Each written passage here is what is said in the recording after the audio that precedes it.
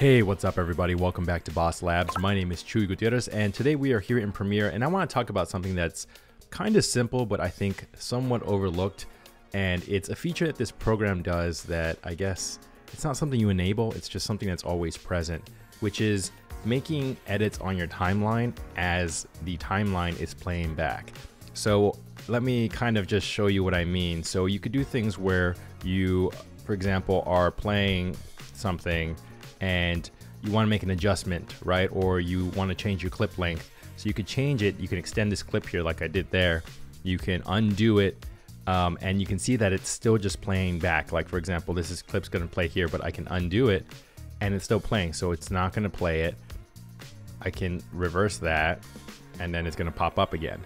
So you can make edits like this with audio as well. You can increase your volume while it's playing. You can say, hey, I want this audio to ramp up here, and it's going to get really loud as it's playing back.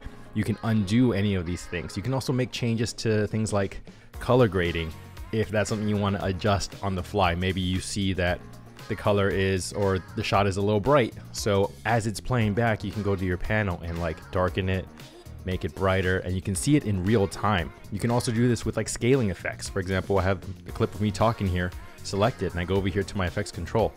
I can scale it, I can move the shot down, I can move it up, all that stuff. I can undo everything I just did and it's still playing back. It's pretty major. You can make adjustments to clips. For example, if I don't want to see my logo from there, it's gone, right? And it's going to pop back up when I see it come through the timeline. And this is something I do when I'm extending graphics, or just sometimes I realize that there's a clip that I may want to move to another spot. So sometimes I'm like, hey, so I see this, I'm like, you know, actually, I think this clip will do better over here. So I'll move it as the playhead's moving. And then in real time, I don't lose any time before I see that clip pop up again. And I think this is a really cool kind of way of working, especially when you're just fine tuning things, maybe extending a graphic, maybe you're just realizing that a shot needs to be moved over to the beginning of another clip and you have your snap feature on. And I think this could really kind of help you be more efficient. It definitely helps me out, especially when I'm kind of doing my last pass on things, or even my first pass. I find myself using this passively a lot.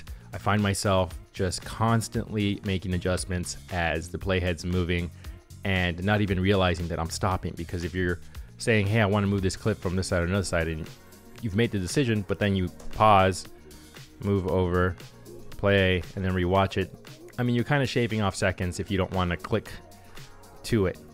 You can see it in real time, I guess is what I'm trying to say. And I think that's a really cool feature that we really don't talk about that much. You can make adjustments to your audio, like I said, any graphics, any clip. You can remove stuff, color, you know, effects controls, adjusting the effects live, essentially.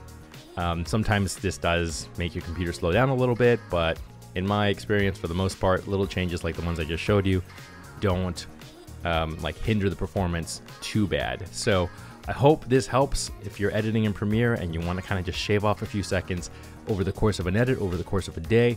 I think this is a really cool feature that they have that really not a lot of us talk about. So yeah, if you have any comments or questions, please leave that down in the comment section below. And like always, please like and subscribe if you want to see more content like this. And like, yeah, let's have a talk. Let's chat in the comment section below if you'd like to. And we'll see you next time. Thanks.